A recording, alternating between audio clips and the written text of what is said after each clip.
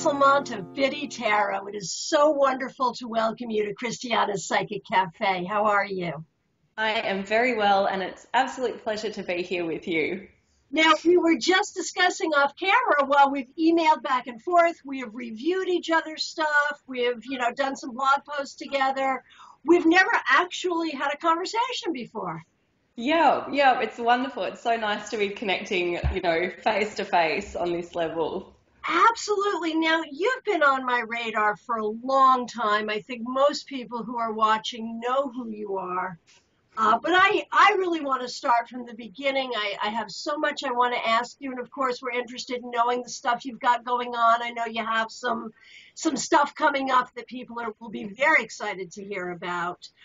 But I really want to start at the beginning. And first of all, now you are in Melbourne, Australia. Is that correct? That's right. Yeah. Okay. And so let's go back to, when did tarot enter your life? Tell us about that. How did that happen?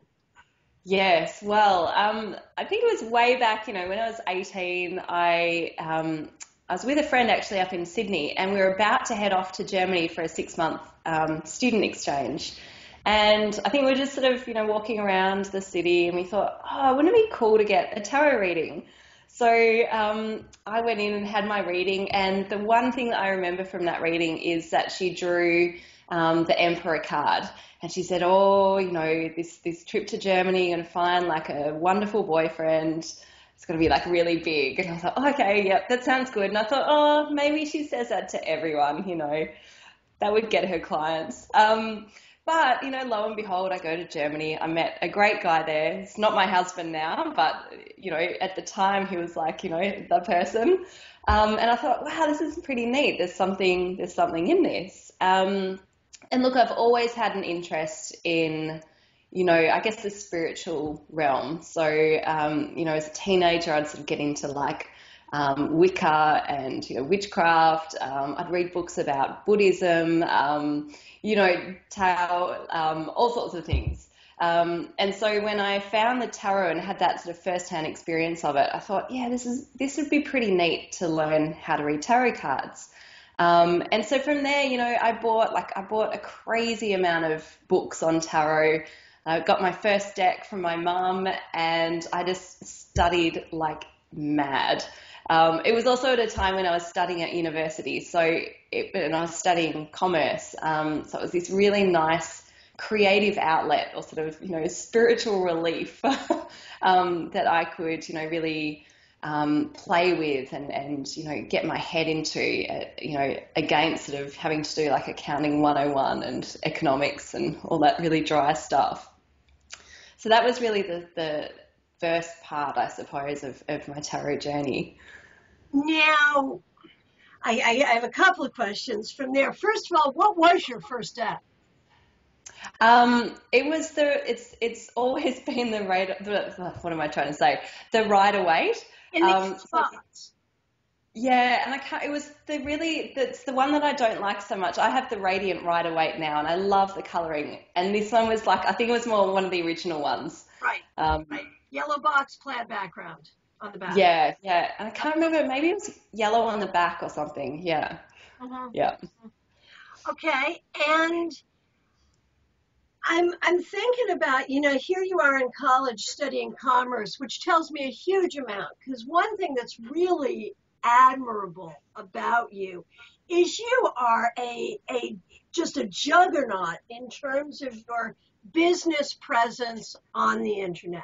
You are light years ahead of most people in the industry, and it's brilliant. And I think one thing that happens in our industry, for whatever reason, a lot of psychic, intuitive people don't really see themselves as technical or aren't really grounded in the business and the technology, and clearly you've got that. So did you end up getting a degree in commerce? Is that what you did?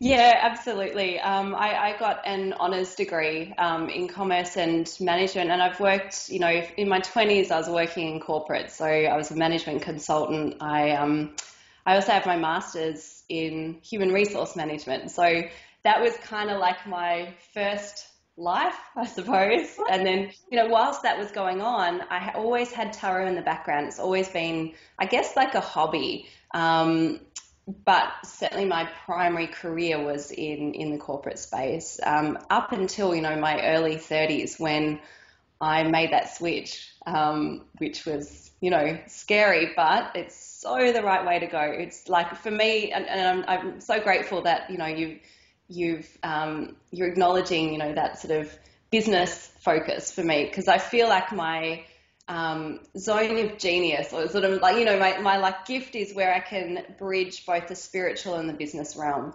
I have an appreciation for both. I love doing, businessy stuff. I love doing spiritual stuff, and yeah, it's just working really nicely together. Clearly it is, and clearly it can. Now, what do you say to the people who don't see those two things as good partners? I mean, in my mind, of course, those things go together. You and I are similar in that our full-time business is spiritual, and there it is, and fine. But there are people who just have a hard time with that. What do you say to them? Yeah, I mean, look, I think, say as a pure, say, tarot reader, professional reader, you are giving, it's like an exchange of energy. So, when you do a reading, you are pouring your heart and soul into that reading. And not only that, you have studied years and years. And whether it's tarot study, it's life experience, it's, getting across all different spiritual matters and, topics and what have you.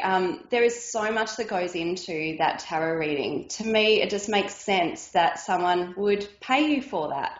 And also, when you value your skills and your experience, and also that, it's about the sort of change that you offer your clients. In a reading, there's sometimes when you can help a client make a huge decision about their career to change their career. Now, what is that worth?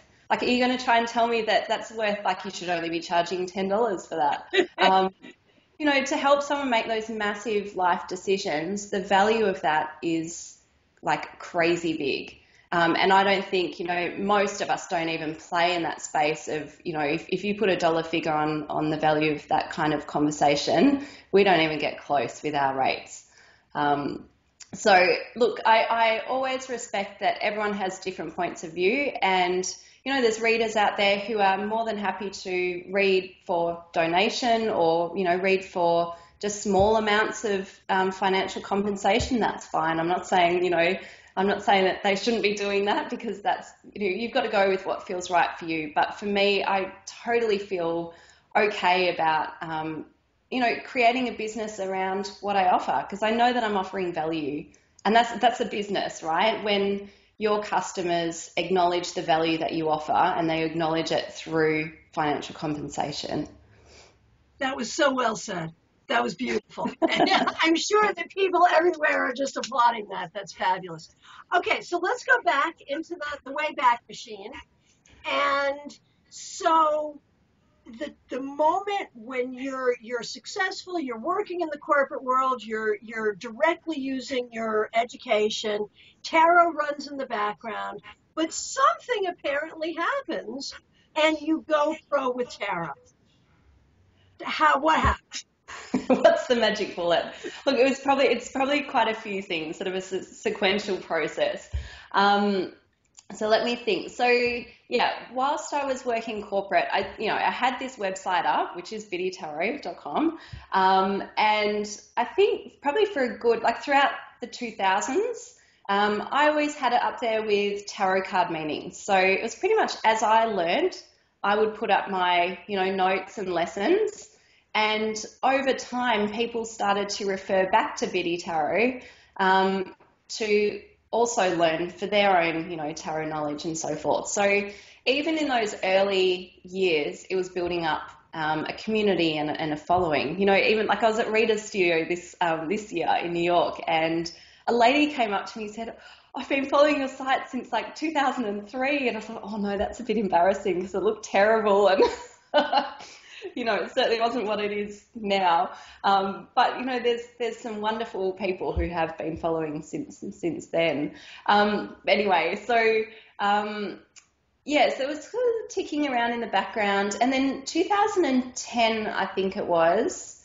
Actually, no, 2009 I had my first child, and I was at home a lot, so I thought, maybe I'll turn this stuff into an ebook. I started selling an ebook. I was doing more readings. It was kind of picking up. It was still, pocket money, and it was still sort of a hobby at that stage. 2010, I read the book 4-Hour Workweek from Tim Ferriss, and that was a life changer. It made me see the potential in the business, to switch it from hobby into an actual business. And it also prompted us as a family to plan to go to Spain. We ended up living in Spain for 6 months, for 2 years in a row. And that in itself was a pivotal point for my business, because it showed me that I could build a business whilst traveling, and it was really cool because, we could do fun stuff and the business was still growing. So I started getting, around 2012, I started getting a lot of signs, the business is going really well. The income was getting closer to what it was when I was still working at a bank. And the income was starting to get to that same level. And I thought, okay, this is pretty good. And, even my tarot readings, I was doing readings for myself, they were sort of lining up in the right way. And eventually, I remember it was August 8th, 2012, I woke up and I was like, yep, this is it. We're quitting the day job, we're quitting corporate world, and I'm going to make the most out of, Biddy Tarot. It's going to be the business. And yeah, like I said before, that was the scariest decision ever.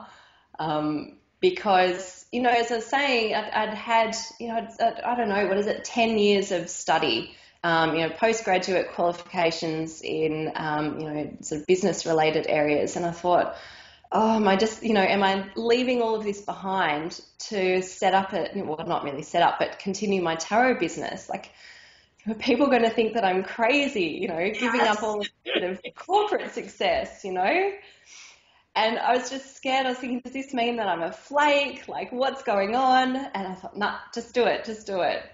And now, as the sort of, 2 years from that point, as time has gone on, I've just seen so clearly how everything I've done, from that sort of 18 onwards, actually really aligns to where I'm at now.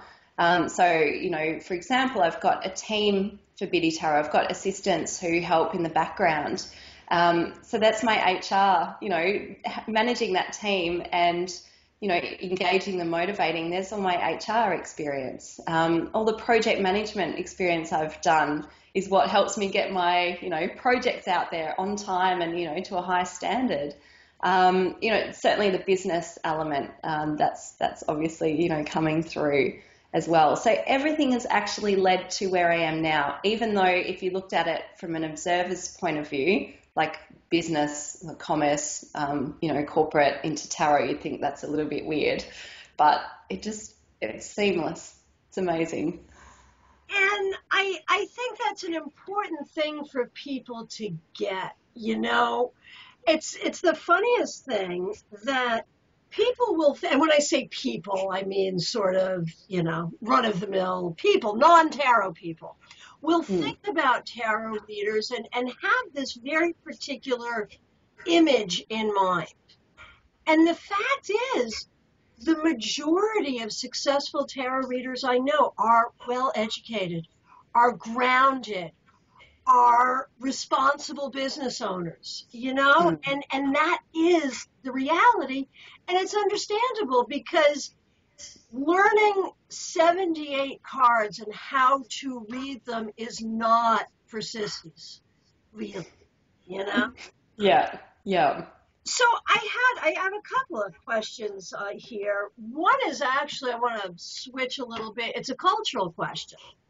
Obviously, I'm American. I started my business in the U.S. very quickly because I happened to be near a military town, and I did a lot of work with the military. Very quickly, my business spread across the world that way.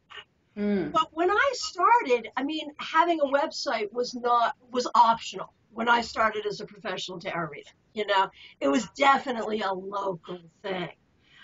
Um, and I guess I have two questions here. One is, do you have that local component to your business, and what's that like, and what has that been like? But the other question has to do with cultural perception. Like in the United States, I think it's very regional. On the coasts, along the coasts, and in certain cities, tarot's very cool. It's de rigueur, bridal showers, weddings, whatever, having a tarot reader, corporate events. It's a good deal. But in other places, like the vast middle of our country, probably not so much. Yes. How is it in Australia? What's up with tarot acceptability in Australia? Yeah, well, I mean, look, living in Melbourne, we're pretty cosmopolitan. I think that tarot is reasonably well, accepted. Like you said, it wouldn't be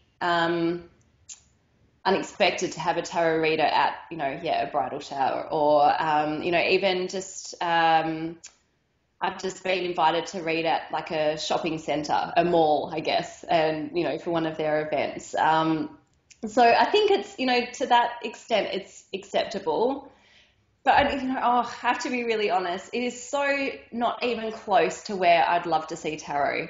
Like, I want to see tarot at a place where it's as normal as picking up a self-help book, Like, why is it that we can say Deepak Chopra, Louise Hay, look at those books and those authors, and you go, well, of course, like, that makes sense, and it's so acceptable. But then if you started looking at a tarot reader, everyone's starting to get all these weird preconceptions. Oh, tarot, crystal balls, fortune telling. And, even like whenever I throw the word sort of tarot out to people that I meet and say, hey, I'm a tarot reader, it's just interesting seeing, the responses. So whilst I think we're at an okay level, I would love to see that place where it's just as normal as a self-help book. Well, and I would argue that the way you're doing your business is kind of working to make that happen. I would say you probably are, along with me, along with a lot of people, we probably are actually doing that. Yeah, so the more of us, the better, right? Absolutely. Let's talk about that for a minute. The whole thing, and I've written on this. I've written many blog posts on this. The whole sort of tarot is the redheaded stepchild of the spiritual thought movement. And why is that? And here in the U.S., one of the things that's true in a lot of our urban areas, the majority of tarot readers are scam artists. They are there's a dark cloud over you. There's a curse on your family. I need $10,000 to lift the curse or someone will die soon. Mm. And they define us in many ways here in the U.S. Do you have that going on in Australia? Well, yeah, see, this is the thing. Like when I was in New York in April, and I remember walking around New York City and, just the neon signs, like, I call them the neon psychics. Yeah, exactly. Yeah, right. And they're everywhere. And I thought, like, I actually just felt really embarrassed. Look, I haven't had first-hand experience with them. I should have probably just gone in and seen what happened. They shouldn't. But from what I understand, they're probably falling more into the, a little bit further away from the ethical space. But yeah, I felt embarrassed in a way to be a reader because I'm seeing a lot of these places and I thought, that's why people think that we're like loonies or, scammers. And that's why people don't trust tarot and thinks that it's evil. Because if tarot was always, being used in that way to scam people, then of course people are going to think that. I think about, say, in Melbourne though, look, no neon lights. I have not seen a neon light tarot reader anywhere. So that's a really good thing. I We hope they're typically, not listening. I hope they're not listening right now because then they'll show up. yeah, please stay out of Melbourne. Um, but I'm thinking most of our readers will operate, say, from a new age store, just, yeah, really nice, authentic people. There's always different qualities, different styles and so forth. But for the most part, like, it's a lot rarer to hear of scams, I suppose, in our local area.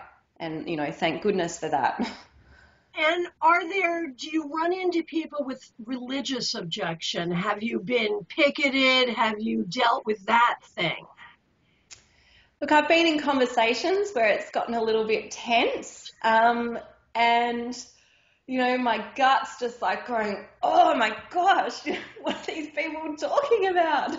But I'm trying really hard to remain calm, and my head's going, just be quiet, don't say anything. So, whilst I feel so compelled to just go, "You're crazy, tarot is not evil," I often just choose to go, right, you know what, I've got my opinion, you've got yours, we're not going to come to an agreement, let's just not talk about this anymore. Because I really don't want to expend energy on folks who don't get it and who will never get it, because, it's the squeaky wheel gets the oil stuff. I'd much rather spend the time with the folks who are so excited to work with the tarot, who get so much out of it. That's the place that I want to play. I don't want to play with the naysayers. Nice. It's too exhausting. So now tell me about your local business. What goes on for you locally in business? Yeah, so this is a really interesting question. Okay, I just love the internet because there's that global reach. Anytime I've really done local stuff, I've sort of played around with the idea.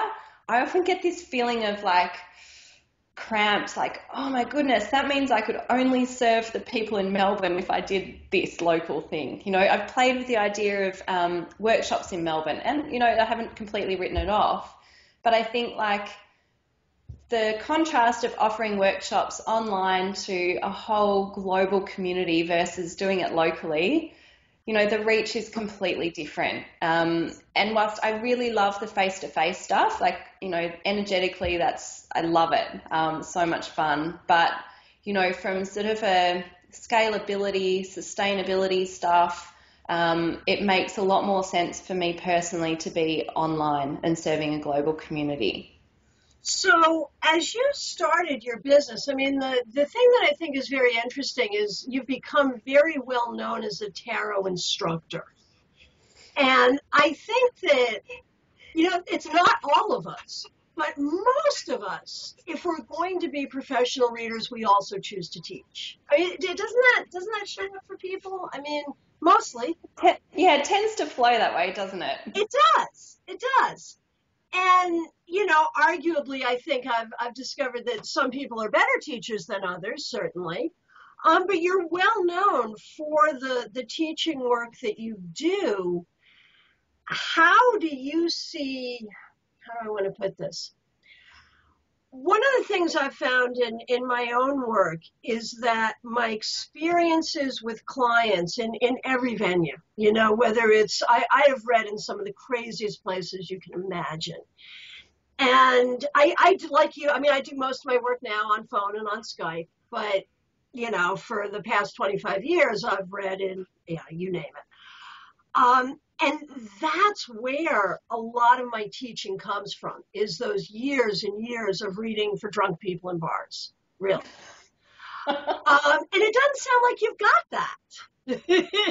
How many drunk people have you read for, Biddy? How many drunk people? Not many. Well, unless they're, on the other end of the email. I suppose, that's such a, it's a fair question.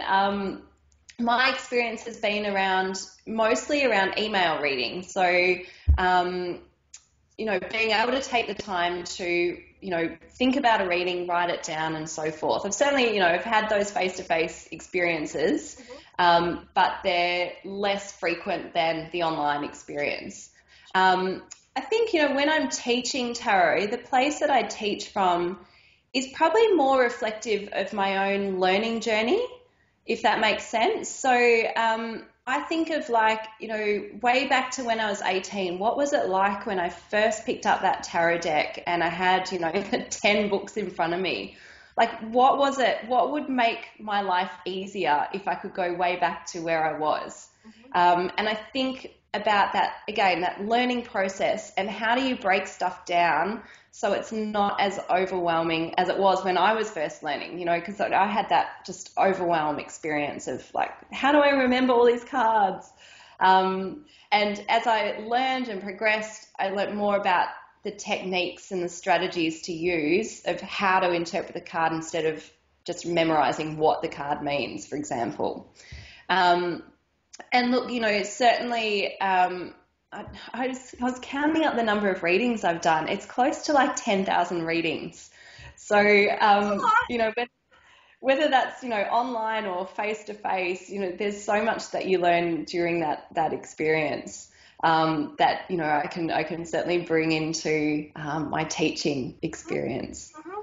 The email readings especially, and I do not do email readings. That is not a service I offer. Teresa Reed does a lot of email readings too, I understand. And I gotta tell you, my hat is off to you. To me, that would be like the seventh circle of hell, having to do email readings. Talk to me about that process, about, I am assuming that someone might email a question. And I mean, I've done email readings for my friends and whatnot, but to do it professionally, it just doesn't feel good to me. Obviously, you have to be a good writer, which you are, and I am too, but talk to me about the whole process from start to finish. What is an email reading with Biddy like? How does this go? Yeah. And look, this is something that has evolved over the years because, if I think back to when I first started doing email readings, it was kind of like get the question, answer that question, lay out, 3 cards, describe each 3 cards, say this is what's going to happen, and boom, reading done, right? Thank goodness I don't read like that anymore. So now it's, I'm really linking into this idea of co-creation in readings and it not so much being about like being as if you're an oracle, here is what will happen, full stop. But more about, opening up possibilities and engaging the client in that experience. Now, doing that via email is quite challenging because you don't have the luxury of sort of checking in, asking questions, how's that, connecting with you right now.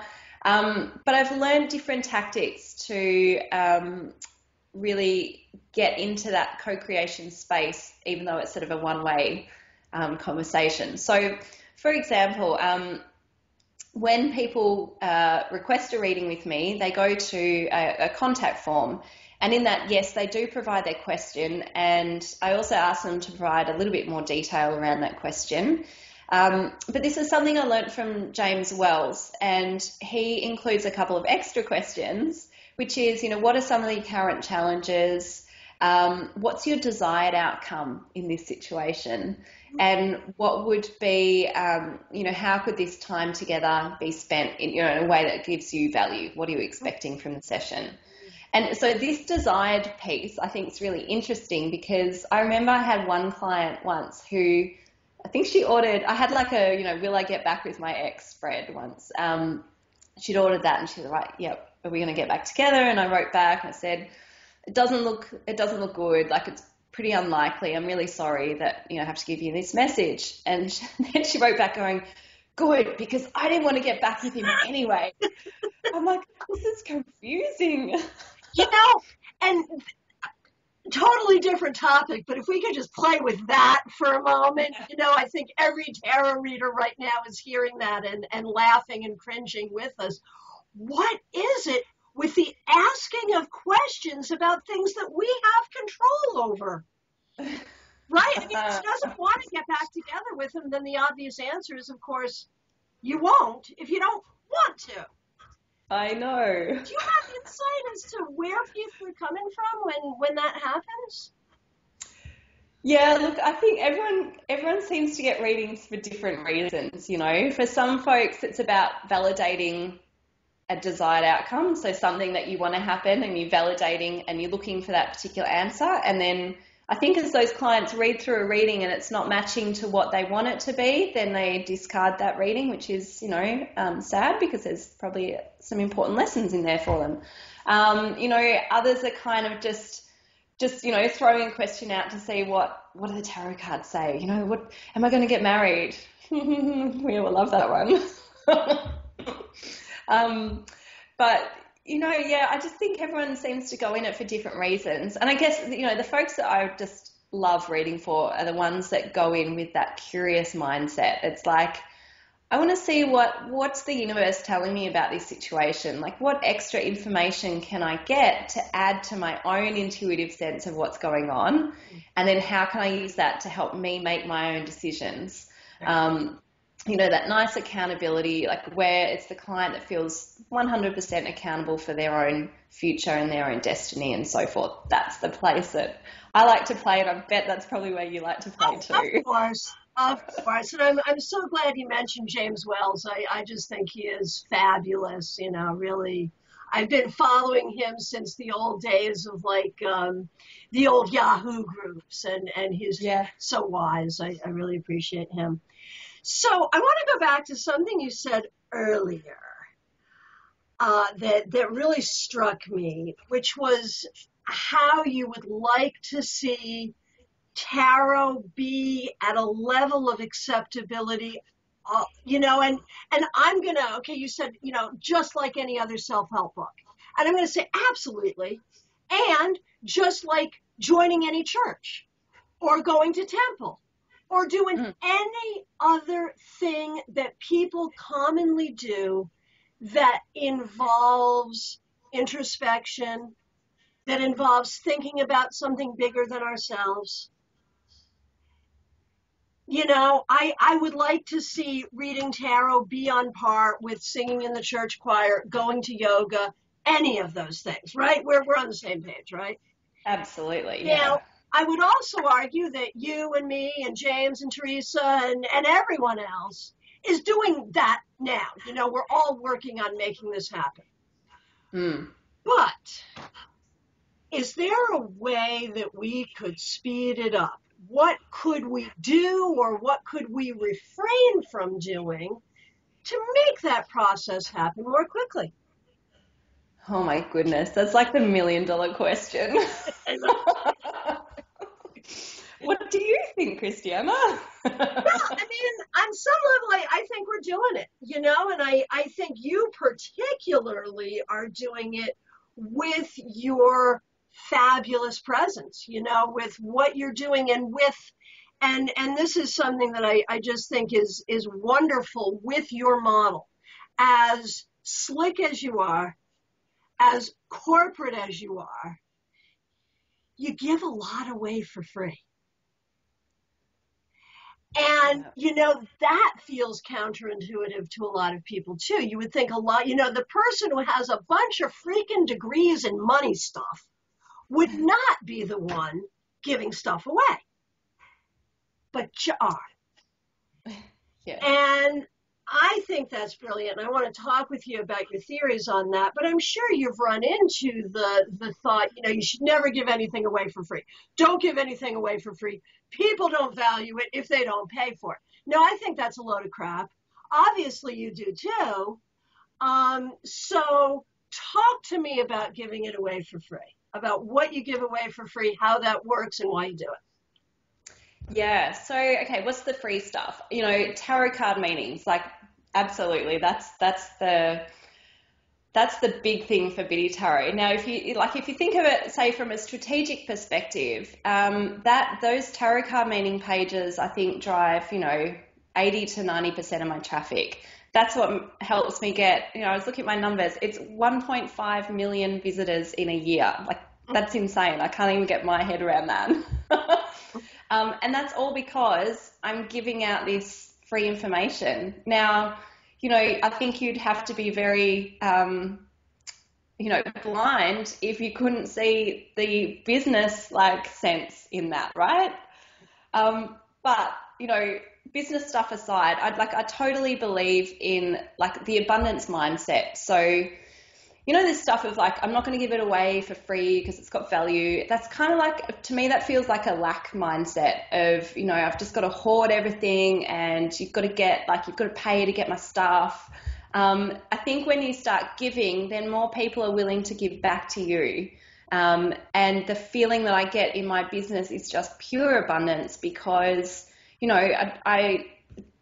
I get rewarded financially through a number of different means, and then that means that I can also give back some free stuff as well. And it's just like, I can't describe it. The cycle's just beautiful and it works nicely. Yeah. And there's flow there. It creates flow. And I think that I completely agree. And I think that that's what we're doing. Because, I don't know how it is in other parts of the world, but I know here in the U.S., there's an expression. If it's free, it's for me. Right. And a lot of people will get their feet wet with the free stuff because they're skeptical, because they're worried, because they're just not sure. And this is where, in a way, well, maybe we're just like drug dealers.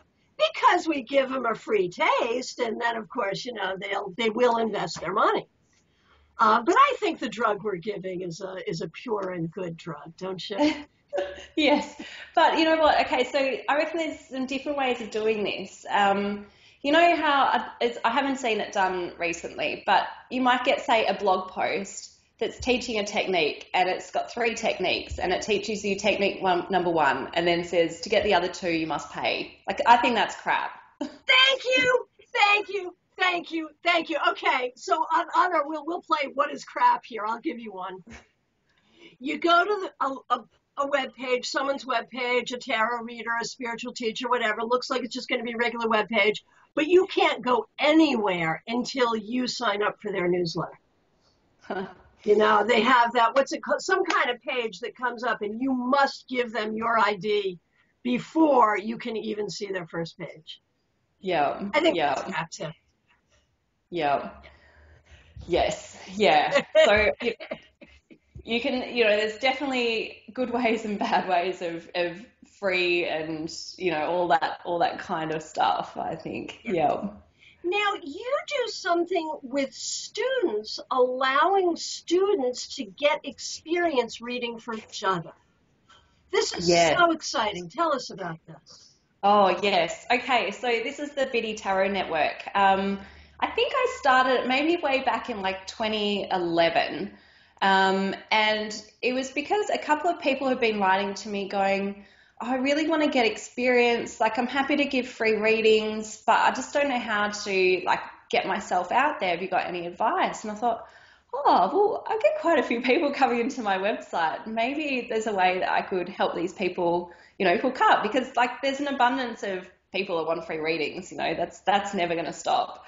And I personally get a little bit tired of getting those emails of like, my boyfriend broke up with me. Can you just pull a card? I'm like, no. Here's my page. But so anyway, so I knew that there were a lot of people that wanted free readings, and there were a lot of students who wanted to practice their reading skills. So initially it was just, I popped up a blog page, started listing people's details and their email addresses. Now fast forward to 2014, we've got something like over 200 readers on the Biddy Tarot Network, and we now have a much better system to manage, clients coming in, requesting a free reading, being allocated to a reader, and then that reader's got, a week to provide an email reading. We've also got a Facebook group, like a private Facebook group for the 200 readers. And it's just like, it's awesome. It's so active in there. Everyone's supporting each other. People like get sort of, strange questions, and they post it and they're like, what do I do? Obviously protecting client confidentiality. But the support there is amazing. And every time I've spoken to folks in the Biddy Tarot Network, they're just like, the change that is happening for them is huge. they go in there like thinking, never having read for a stranger, and now suddenly they're reading for people every week. The confidence is like going through the roof, and people come out of there within 3 to 6 months feeling like, hey, I could probably do this like as a professional. I could probably charge for my readings eventually. So it's so awesome to be able to support people in that journey from, aspiring to be a reader to actually being a reader.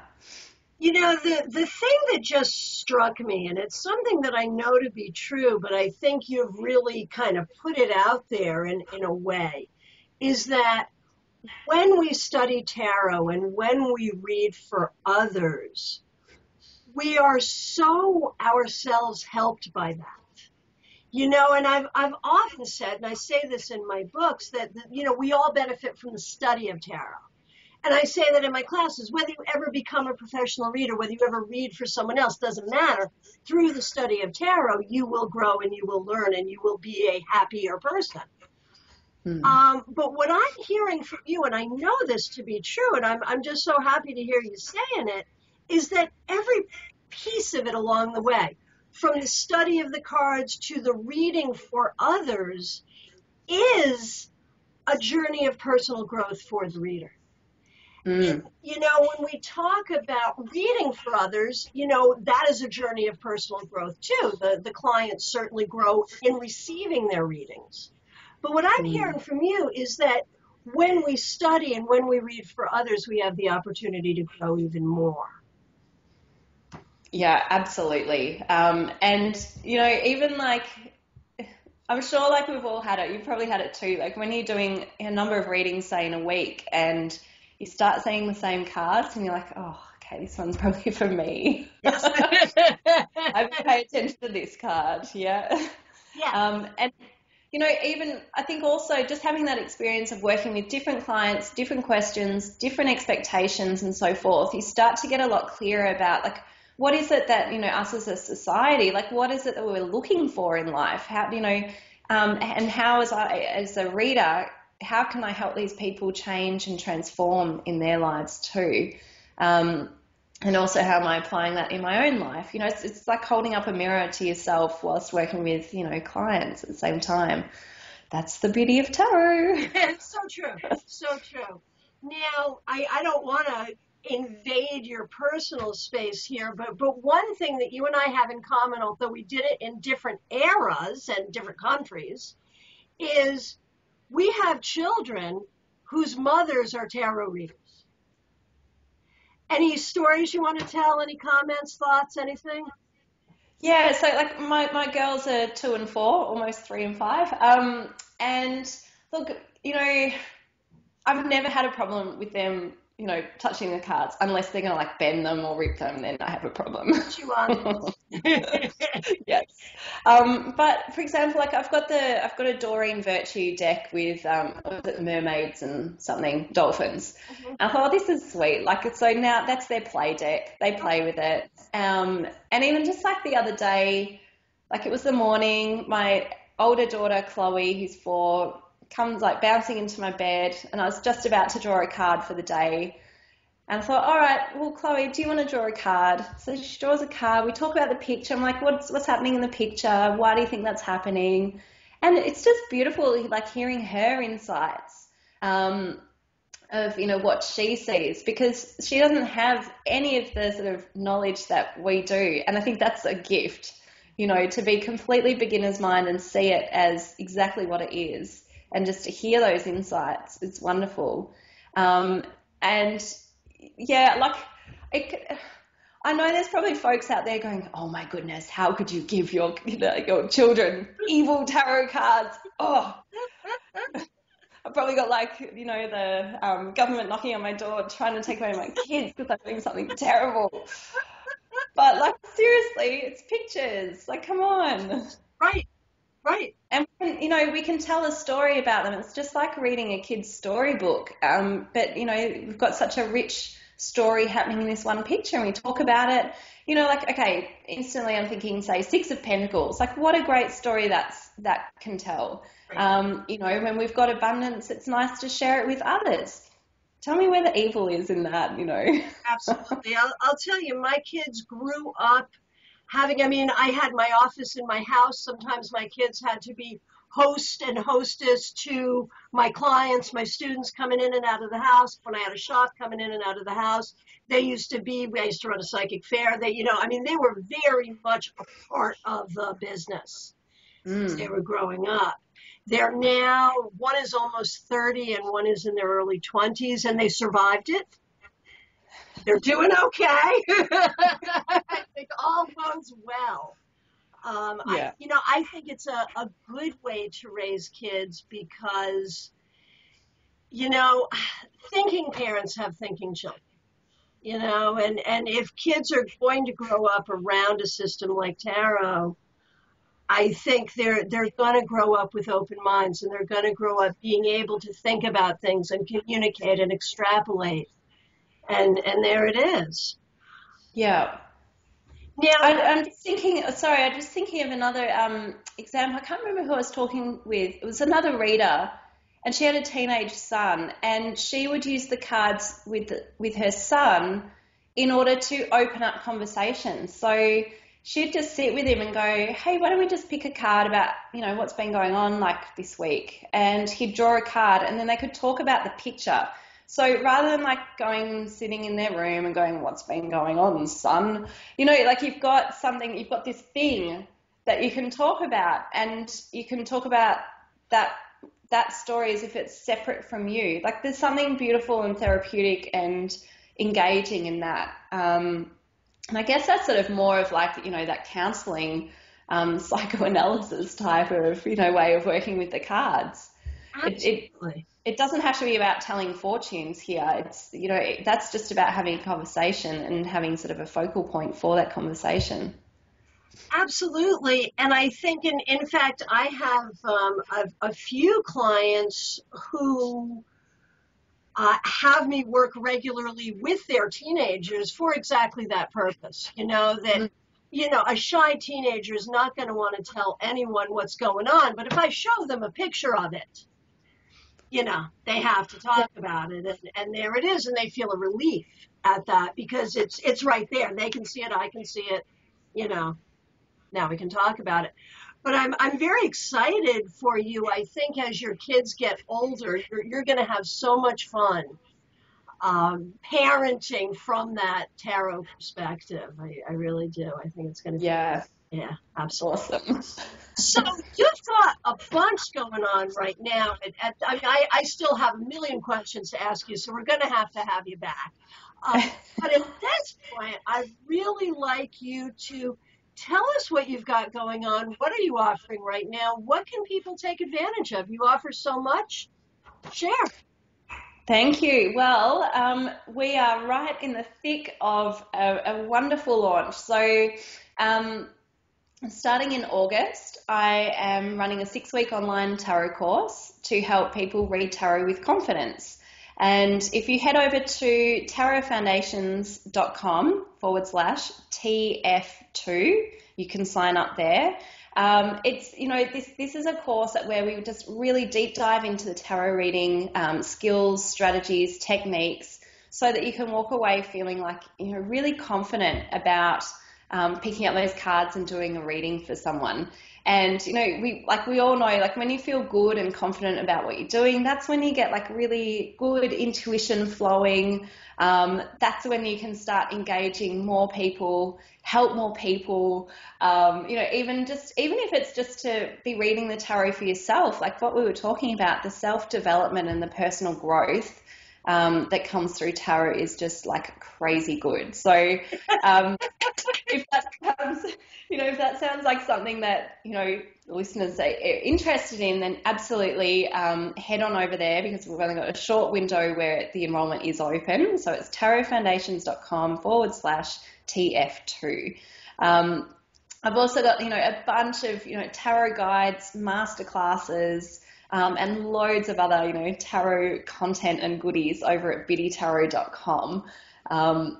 But yeah, certainly the big event I think for now is the course that we're running.